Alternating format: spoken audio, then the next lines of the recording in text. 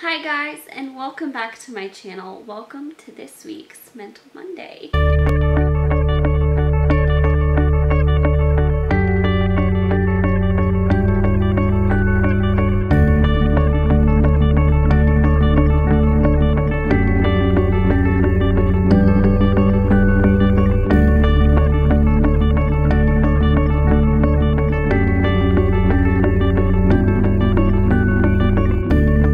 So this week I have a super fun yet important video that I want to do. I have been just so open about me and anxiety, me and overwhelm, me and burnout, and how easily I myself fall into those traps where I'm so good at worrying about things, I'm so good at feeling overwhelmed by things, I'm so good at burning myself out and trying to do too much and just taking on too much at once.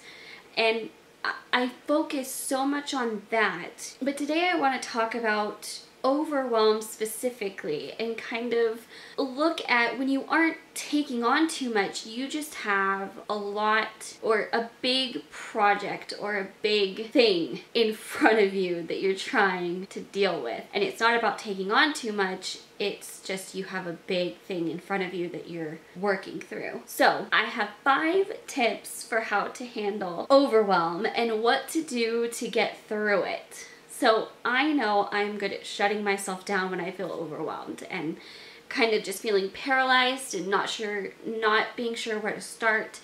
It can be super discouraging when you feel like you don't even know where to start and you don't know how you're going to do everything. So these are some things that I've either tried or discovered that have really helped me when I feel overwhelmed with things. And the first one is to do a brain dump. So this is basically where on a piece of paper or on your computer you write down or type out everything in your mind.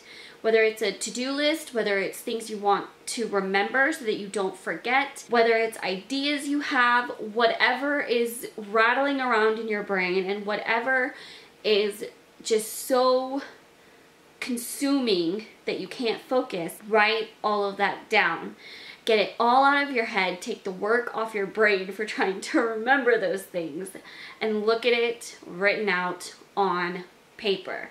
That can help so much just to relieve the pressure, just to relieve all of the work that your brain is trying to do to remember those things, to think through those things, to organize those things. It's just such an amazing tool. So that would be my first step, and that has been my first step a couple times, and it's really helped me. My second one is breathing exercises. If you really are feeling overwhelmed, take a second to just breathe. Give yourself a mental break for 10 to 15 minutes. Even if you don't feel like you can take that, you will be so much more useful and helpful after taking that break than if you tried to push through it and just did everything in that state of mind. It's not going to help you be productive. It's not going to help anybody that's helping you because it's not going to be fun to help you. And you will be so much more able to focus and get things done better if you take that break when you're feeling that way. So look up some breathing exercises, just do a couple deep breaths in and out, just sit for a minute and really relax your mind and then restart that whole process. So that can be super helpful as well. My third thing is self-care. I have talked about this a ton. I have been working so hard on trying to be better at this, at taking a break when I need them, at making sure I'm not overwhelming myself with what I'm trying to get done, with being aware of my personal boundaries and all of that kind of thing. But just doing something you love, whether it's taking a bath, whether it's going for a walk, whether it's taking the time to just sit for 10 minutes with a cup of coffee, whatever will help you feel like you are getting some you time. And amongst all of the busyness, this can be even more important because you gotta be intentional if you're going to get that. And you need that fuel from that to be able to make it through. So whatever your self-care thing may be, even if you don't know, try something and just really see how writing in that time just makes all the difference. So my fourth tip is to prioritize, whether that means breaking your bigger goals down into small ones so you have the smaller steps, so you know what you need to do and you can prioritize those. Or if what you're looking at that you need to do is a lot of little tiny tasks that add up to like a huge laundry list of stuff to do, prioritize what actually needs to get done right now. That way, as long as you are working on those things, you know you're getting good progress done, and you can see the progress as you go. So you have little goals instead of the overwhelming big goal that can look like a lot of different things, but prioritizing can really help guide you and give you what the next step is when you're feeling overwhelmed and you just don't know what to do. And that can help you see progress, and that is a huge motivator. The fifth one may seem a little obvious, but I know I need to get better at this, and that is ask for help when you need it. If it really is just not something you can do on your own, why are you trying to do it on your own? Ask for help. Ask for help even to decide if you need to. It never hurts to just get an external perspective on something. And sometimes when you've been trying to get something done and figured out and it just, you hit roadblocks or you've run out of ideas, getting a fresh perspective can really break through that wall and can make progress that is just so amazing.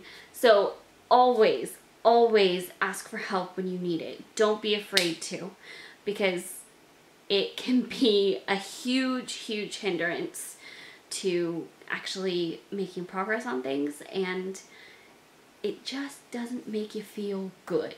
So ask for help if or when you need it. So those are my 5 tips. Those are the things that I've been working on, that I've been implementing, that I have found super helpful when I'm feeling overwhelmed. And these can be applied to so many different types of things you're trying to handle, that I feel like it's a really useful system because it's diverse. And I feel like there's something in it that can help everybody, whether you're a list maker or not. There's really something you can take away from all of this. So I hope this helped you. I hope you found it interesting. If you have any other ideas for kind of handling overwhelm and how to get out of that funk, leave them in the comments below. I would love to hear them. And if you enjoyed this video, give it a thumbs up and share it with everybody. And if you are not already subscribed, click the screen and subscribe. I will see you guys tomorrow. Bye.